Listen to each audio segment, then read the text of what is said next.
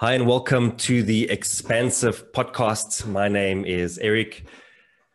And of course, as always, I am joined by my ever elegant co-host, Mr. John Sanei, with his new owl. Mr. John Sanei, how are you doing?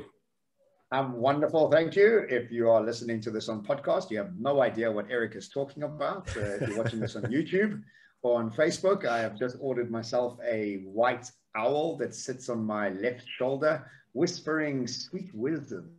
A painting, by the way. It kind of sounds like a real owl might be sitting on your shoulder. Oh, no. It's a yes. It's a painting. In fact, you know, Erik, I watched this great documentary on birds flying over very, very sensitive speakers inside the BBC sort of like hall. And they were trying to measure the sound of different birds and their flying. And do you know the owl was absolutely silent? What? They picked up nothing and it flew right over the speakers. So owls are these very mystical, incredible, eh? Some very mystical creatures. And when I was going through the Art World website looking for art for my new place, that when I saw this owl, I was like immediately drawn to the energy of it. So yes, I've got the owl. So I'm very good.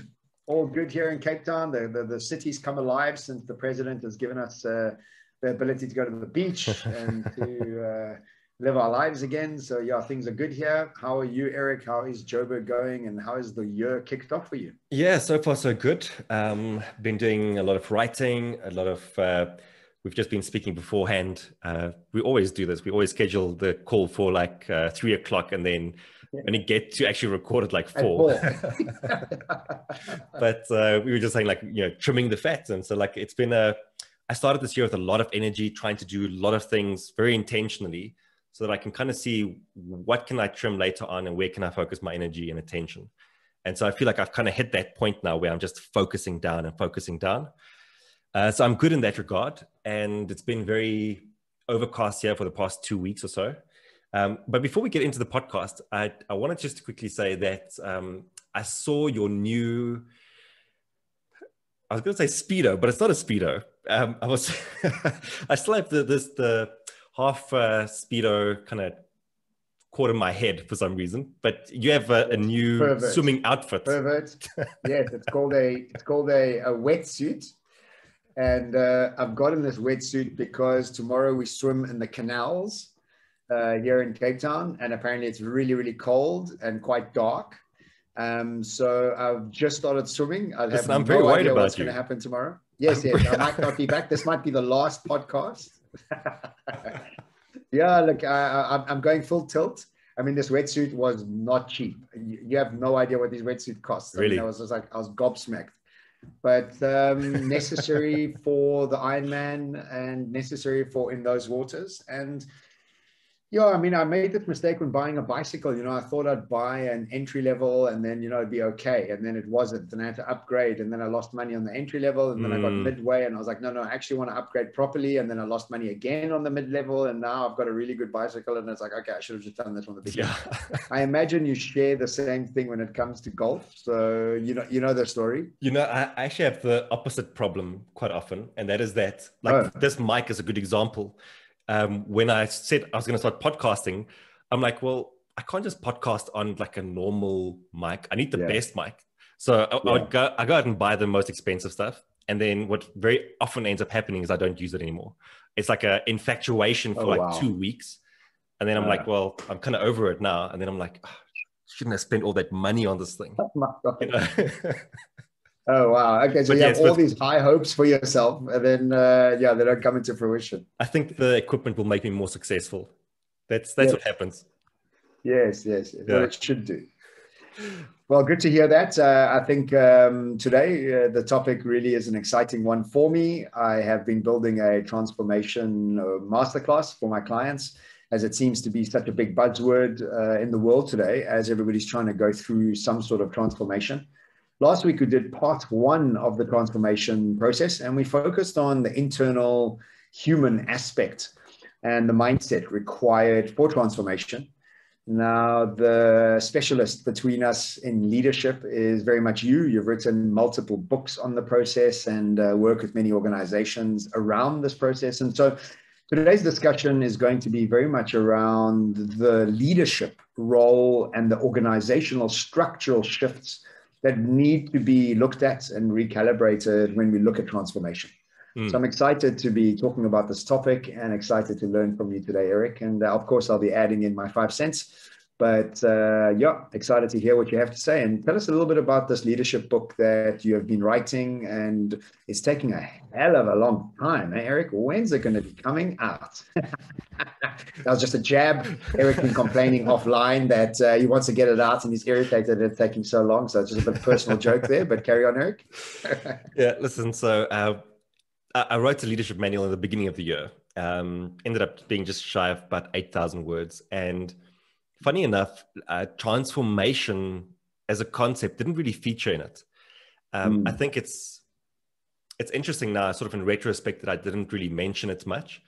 But I think there's so many things that people are contending with at the moment, so many things that are like battling for our attention or fires that need to be put out, that I even think that transformation for many people is just sort of sitting at the back of their heads. It's not something they actively thinking about how to engage with. And maybe those that have sort of come through the fire, they are ready to do it. But irrespective of where you find yourself, I actually think this is a year of transformation. And so has last year been. But where I wanted to actually start us off with is there's actually a style of leadership called transformational leadership. So when you look at the sort of academia of leadership, there's many different styles and theories about leadership. And one style of leadership is called transformational leadership. And you'd think that it's a very modern and new thing, but it was actually coined in 1978. So yeah, it's been around for a very, very long time. And, you know, when I read the definition of transformational leadership, I was like, what? So let me quickly read it to you. So transformational leadership is a style which involves working alongside team members in order to identify the need for change, create an inspiring and motivational vision, and to execute necessary steps required for change in tandem with team members. That to me just sounds like leadership. Yeah, that sounds like leadership. What's so transformational about that? It just sounds like leadership. Yeah. But I think to understand it, I need to actually tell you about a different leadership style, because you know, like, this sounds like everyone should just naturally be doing this. Like, you set the vision for change, you execute it with the people in your team. But actually, I think there's about 60 or so leadership theories out there. There's multiple leadership styles. And the one that often gets contrasted with transformational leadership is transactional leadership. So transactional leadership is reward and punishment, right? Like, you do this, you get that. At work, it is, if you do something good, you get a bonus. If you do something bad, you get a warning. At school, it was, if you do something good, you get gold stars. If you do something bad, you get detention. And so transactional leadership is very much about having control, making sure that people are doing what they're supposed to be doing. And you have to have oversight. You have to be able to supervise people to make sure that they are doing the right thing or observe the wrong thing, so that you can actually take the appropriate action.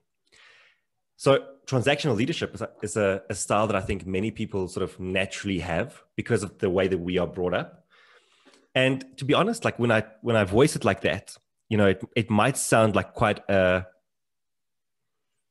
negative leadership style. It might sound like this is the thing that we actually don't want to see in leaders, but it's not really true, because actually transactional leadership has its place. If I said to you, you know, top 5 transformational leaders in the world, who is that? Or who would you choose as a leader to demonstrate what transformation leadership is all about? I'm pretty sure in the top 5 at some point will feature Steve Jobs, right? Like, I mean, this guy not only transformed Apple, he not only transformed an industry, but he pretty much transformed the world through the products that he released and the culture. Wow, was he transactional as well? Actually, he was very transactional. He was very transactional. And that's kind of the point here, is that he was this incredible visionary leader, but there were also times when he had to be a very transactional leader. And by many accounts, you know, he had incredible input and sort of, what's what I'm looking for?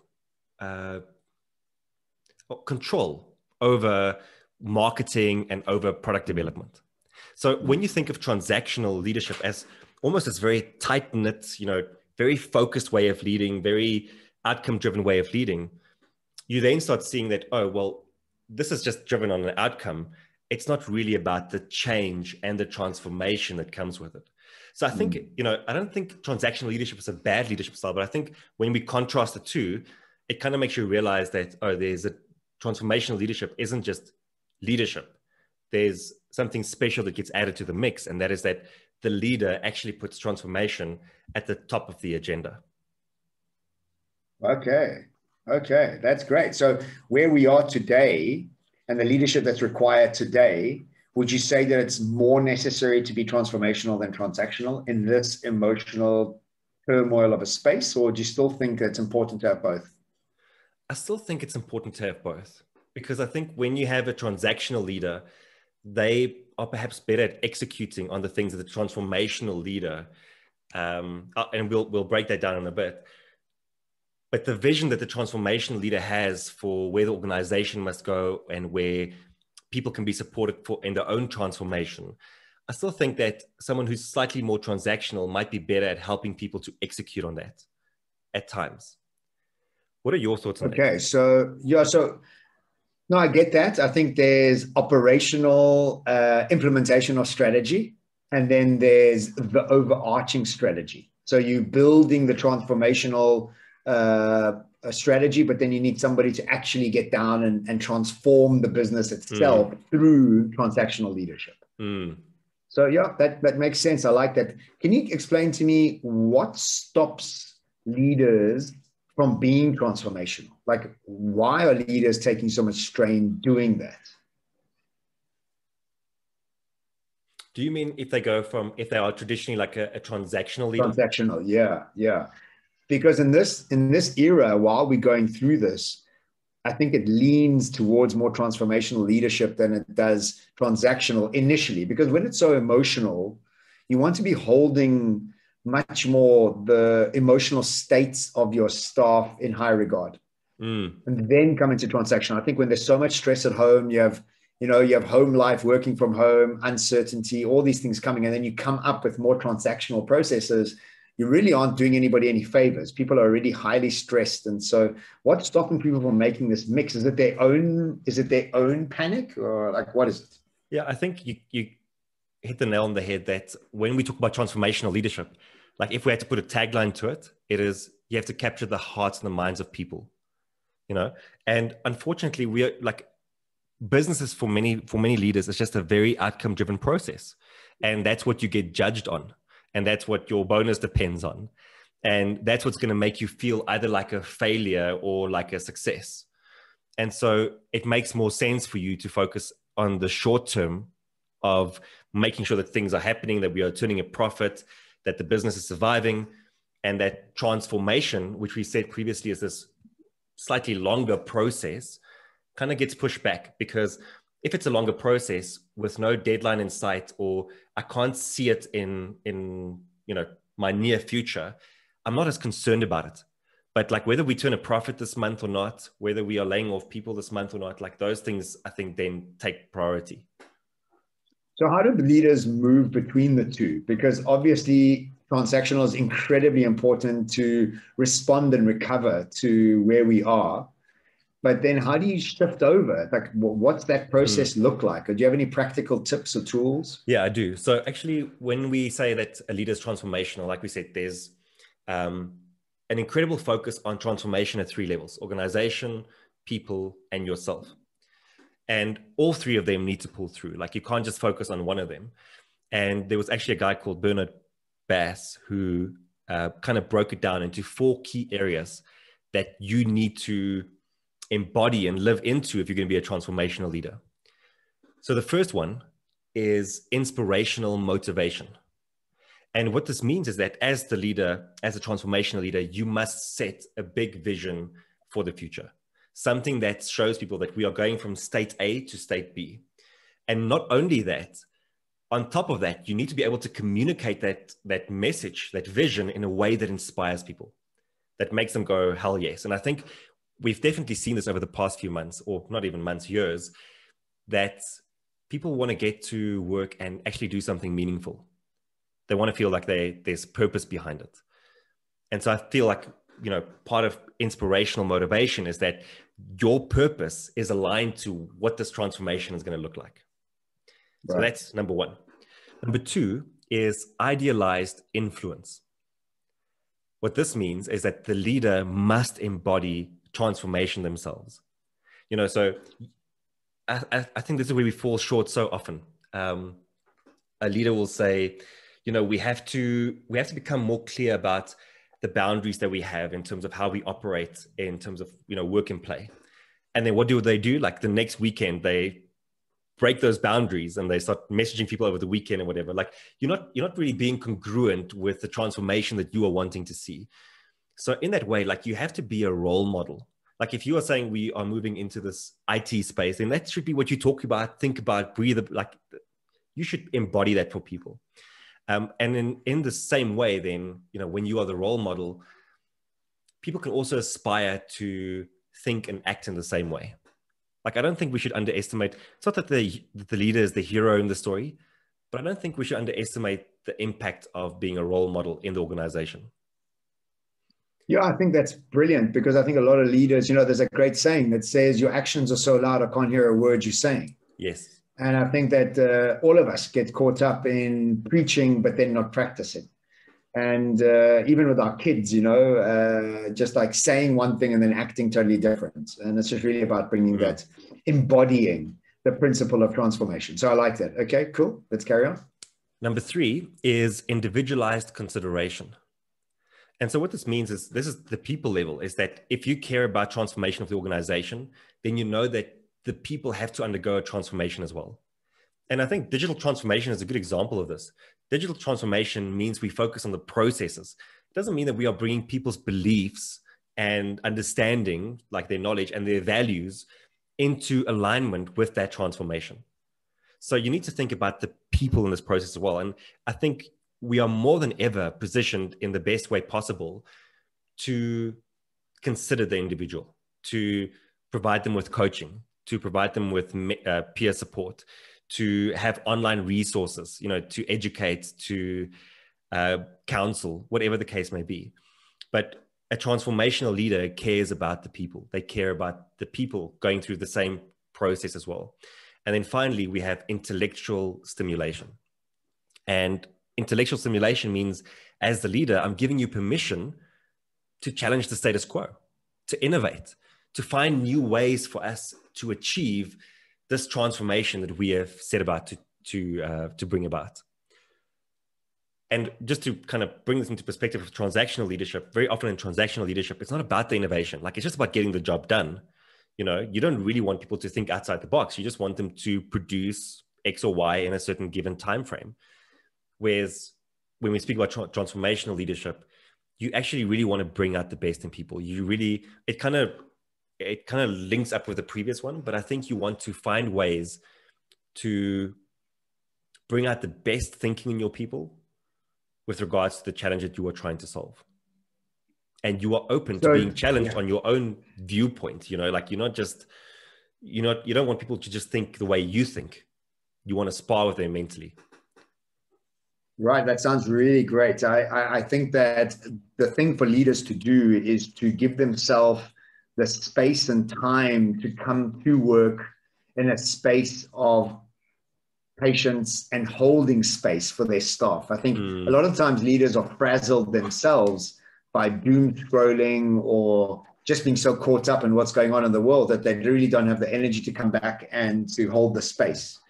So I think everything that you've said now is a real conscious effort for leaders to go through. So to be able to hold that space, engage at that level, and really allow their people to both have an emotional breakthrough as well as a mental opening so that they can start helping you with the process of transformation. So yeah, that's great. It's a nice holistic approach to it. Yeah, and it starts with you, you know, going back to our first episode on transformation. It starts with you being able to start visualizing transformation for yourself and in your own life. And if you can't do that for yourself, there's no way you bring that into your organization. There's no way you support other people in going through the process as well, because transformation is a hell of a process. It's not easy. It takes time. And if you've never gone through one in your own life, then I'm not quite sure how you bring that to fruition in a big organization. Well, I think also the thing is we find ourselves very suffering from poverty in reimagination. And there's a poverty around taking your eye off the now and the anxiousness and really looking forward and looking at the new renaissance that's coming, and really started to put your eye towards that and preparing for that. Look, it's not an easy process. I think it's a very hard process. I think you and I have gone through our own things around our own businesses with it, but it's definitely a must in the space of uncertainty. It's a must to really step up and to expand the way that you lead, moving from transactional to transformational and then back to transactional when you see it necessary. I think it's been a great episode, and I really enjoy the 4 processes that you had. Do you want to add anything else to close? No, I think you nailed it there. You know, the most important thing that I always keep telling people is it's all about nuance. It's all about understanding that there's a fine touch here, that sometimes you need to go sit down and ask, what does it look like to be a transformational leader in this moment? And other times you need to sit down and say, well, what does it look like to be a transactional leader in this process? And again, transactional doesn't equal bad. Transformational also has its own downsides, just the same way that transactional does. If you are transformational and you are always dreaming about the next transformation, there's a very good chance you don't bring it through, you know? So they both have a role to play. So think about that and develop that fine touch for how you lead. Very good. That's very good. I love that. Nice categories for us to work within. If you are enjoying this podcast, please do share it with whoever you think could benefit from hearing it. And if you've enjoyed it, please go and leave us a rating on iTunes. We love those ratings. Erik, we're nearly ready for the whole rebrand and launching the rebrand. And Jeez, I'm so excited. I'm really excited about it. Yes, exciting times for us. And so, yeah, thank you so much for joining us. And Erik, thank you so much for your wisdom today around that leadership. Any idea when that booklet is going to be out? Probably within the next 2 or 3 weeks.